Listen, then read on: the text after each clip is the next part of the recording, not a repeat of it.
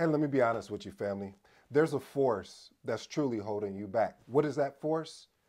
It's you, not them, it's you. What do you mean, ED? I'm so glad that you asked me. Today's episode is entitled How to Manage Limiting Beliefs as a Project Manager. Again, how to manage limited beliefs as a project manager. Listen, I have a 7-point framework. After the 7 points, I'm out. I'm probably going to throw in a bonus today because I'm feeling great. If you don't know me by now, I go by the name of ED. For all you smart and intelligent folks out there, that just simply means it. So I was just thinking, I was having a conversation with a friend, and what they were explaining to me, it just made me think about this video today. The reason why it made me think about the video is it made me realize that even in just outside of project management, we put limited beliefs on ourselves. What are those? What are limited beliefs? Limited beliefs are the stories that we tell ourselves. Limited beliefs are the beliefs that we believe we can achieve more than we can. Limited beliefs are even more bigger than ourselves, and so since we see the goal or the milestone or the opportunity bigger than ourselves, we feel that we don't have the grace, or we don't have the visibility, or we don't have the team in order to get into that particular opportunity. As I said, I'm going to unpack these 7. Is a little bit different. I'm going to throw in that bonus. So let's get to work. First point, story reframing. Listen. Project managers have to understand that we have to reframe the negative beliefs into positives, basically by empowering our thoughts. What does that look like? Well, it looks like, oh, I can't handle this project. I don't have the skill set. I won't be able to lead this project because I don't have the right team. I don't have the right people around me. Now, let me be honest, because I understand I have some amazing people in the family, and they're going to say, ED, I've worked with stakeholders and they were just, they just didn't want to do it. You're right. They didn't want to do what was right. And I get that and I understand that. But what I want to share with you, family, I don't want that to get in the way of your exceptionalness. I don't want that to get in the way of your greatness. A lot of times, even myself, I'm guilty of it. See, sometimes people that talk in this way, they don't want to talk about some of the trials and tribulations that they go through. They make it seem like everything is all good, or as my grandma would say, like everything is all sweet, baby. But it's not all sweet. Sometimes you have to get dirty. Sometimes you have to go through the trials and tribulations to understand, and that's where we get wisdom from, to understand a little bit more. I've struggled with this more times than I would like to say, but because we're family, I can be transparent with you. Family, we have to get out of the mindset of telling ourselves stories that doesn't align of where the direction and the directive that is on our life. I can tell you another thing. I'll tell you another story, family.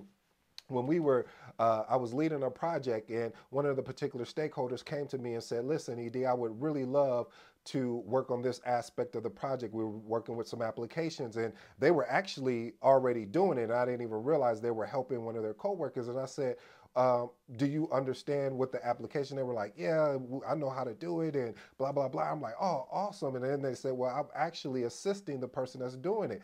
And I said, wow, that's interesting. I said, well, if you're assisting them, then you should be able to go ahead and move forward. Well, they won't let me. Who is they?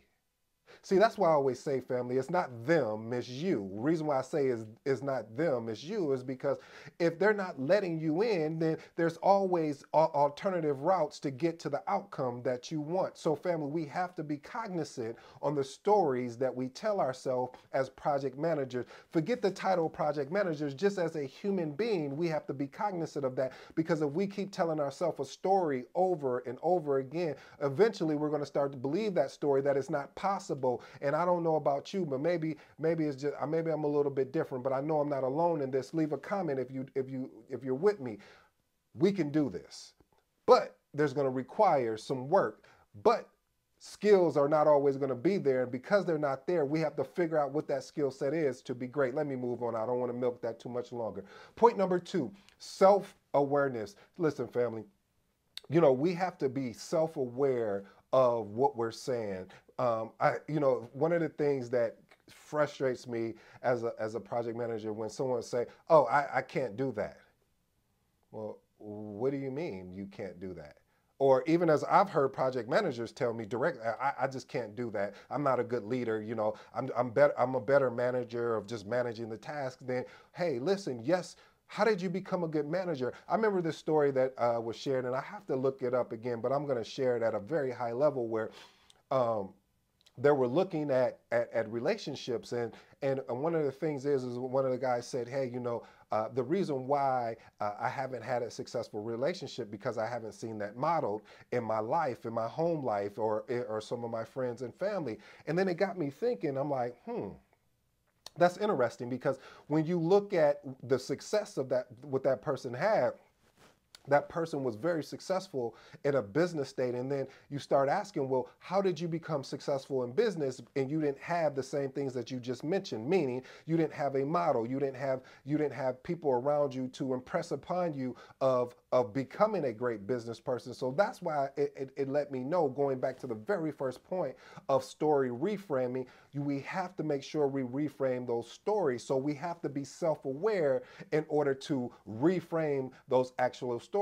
because all it takes is a skill set. It may take you longer than maybe what you were expecting, because you may have seen someone that walked into the opportunity, but you don't know their backstory. One of the things that frustrates me as a project manager is that they don't understand that it's almost like a stair. It's almost like a staircase.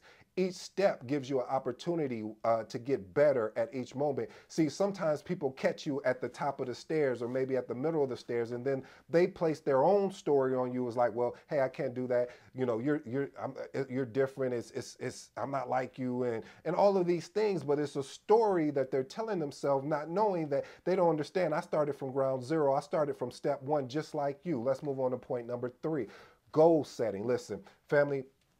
Having the ability to set clear, achievable project goals, really in anything, allows you to have a sense of directive and direction.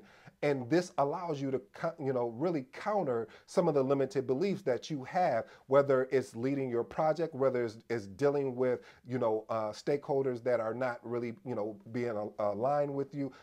Understand that having a goal, meaning a destination. But what I love is that don't get so caught up in the destination that you lose focus, that you lose thought and lose energy during the journey. Hey, I'll be honest with you, family. I've been doing this. I don't know what number of video this is, family, but I keep going. The reason why I keep going, because I know there's somebody out there that needs this. Maybe it's me. Maybe I'm the one that needs this, and this is just my therapy. But so come and sit with me in my therapy session as I continue to deliver. Let's move on to point number 4, continuous learning. Listen, having the ability to embrace a growth mindset versus a fixed mindset, and continually finding not shiny objects, but ways that you can look at, be able to obtain knowledge. And watch this, family, and then apply that knowledge that you learn. Listen, when I started on this journey, I started reading everything. The first book that started me on the personal journey aspect was Think and Grow Rich. I think that's a classic by Napoleon Hill. And I just started devouring books and books. What I realized, though, even though I was getting all this information, how was I using it? Meaning, how was I applying it? So with you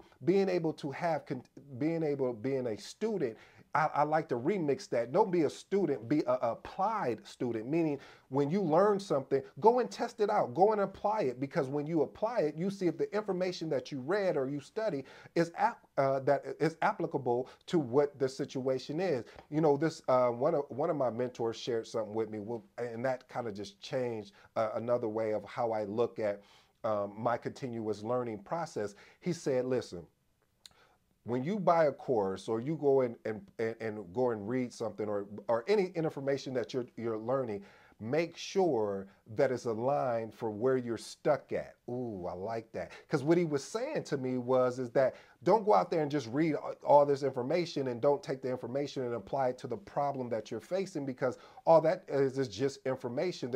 In this day and age, there's more information than people actually applying the information. Let's move on to point number 5. One of my favorites, coaching and mentor. Being able to engage mentors and coaches, they really provide you guidance and support that allows you to overcome those limited beliefs. I got some amazing mentors and coaches out there along the way that has really helped me in my journey. They were able to see around the corner when I couldn't see. They were able to be my eyes and ears when I just felt like this, I can't do this. And I don't even like saying I can't. I was just like, man, that's not for me. Maybe I need to do something different. They was like, no, that is for you. I need you to go ahead and do it. There was a story that it was a very high level story about Warren Sapp, where he was a tight end, and the coach wanted to move him to defensive line, and he was like, no, I don't know anything about that position. I don't even want to do that. But what he failed to realize, that coach was able to see around the corner, and as you know, Warren Sapp became one of the best at that position, if not the best. And it was all about his ability to trust in his coach, to trust in his mentor. Maybe at the time he wasn't feeling it, but eventually he understood that, hey, let me see if this works. And that's what we have to do, family. Let's go and test it out. Don't try it. Because, you know, we have a lot of people out here that will try something instead of testing. Meaning when you test it, you go test after test to see if it'll work. All right, let's move on, family. Point number 6, peer support. Listen, family, one of the things that I love about having peer support, especially in this project management space, is being able to bounce ideals and being able to bounce ideology off of your peers, other project managers, project coordinators, program managers, portfolio managers. Because this gives you an opportunity that maybe they face that challenge that you're dealing with, that you're going through, and they can say something to you as simple as, hey, listen, I know what you're seeing right now, but it's temporary. This eventually will pick up. This will change. Hey, and have the confidence in yourself, because you're like, well, if that person got through it, why couldn't I get through it? So family, I challenge you to surround yourself with peers in your career that will allow you to give you that proper support. Point number 7. My mom would always tell me, you know what, son, keep a mental success record of the successes or the small wins, no matter how small they are, because you're going to need to lean on that in tough times.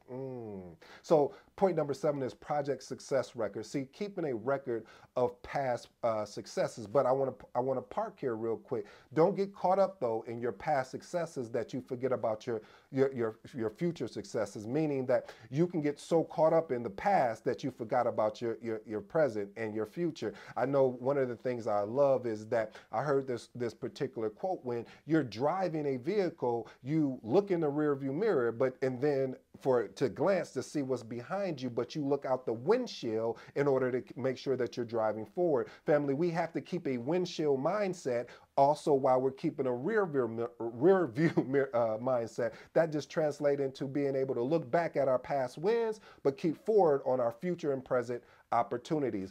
Last and final point, make sure, family, you celebrate your achievements. Being able to acknowledge and celebrate those small or big or medium size, however you want to package that, reinforces the opportunity to break those self-beliefs. Hey family, I hope you enjoyed today's episode. I've been your boy AD. Until next time, you know the slogan, I'm out.